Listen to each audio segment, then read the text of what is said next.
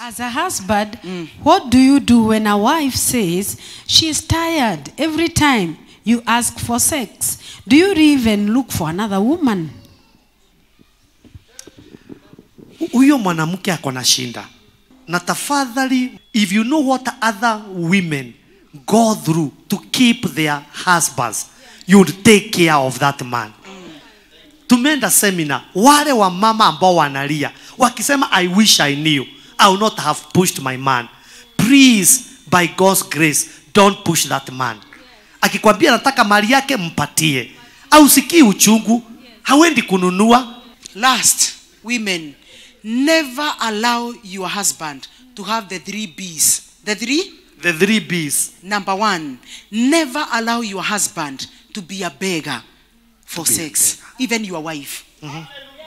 Beggar. Unafanya mtumishi wa Mungu na danda wa Mungu kuwa beggar. Utanipe leo kamoja tu haraka, sitakaa sana wewe. Hiyo maneno iondoke kanisani. Ni nini muna beg? Ni nini hii unakataa nayo?